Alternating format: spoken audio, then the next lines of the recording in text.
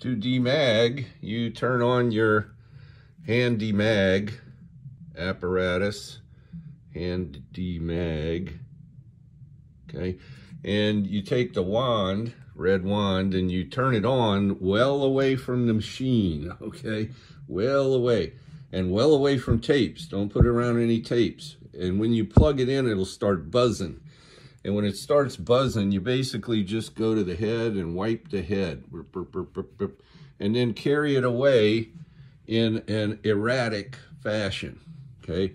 Go back at it, and then might hit these rollers, buzz, buzz, buzz, buzz, hit the tape guide, buzz, buzz, buzz, and then come away again in an erratic fashion. Unplug the device far away from the tape deck, and do not get it anywhere near tapes. Okay, so it's plugged into the wall over there. Keep it well away from everything. You're good to go.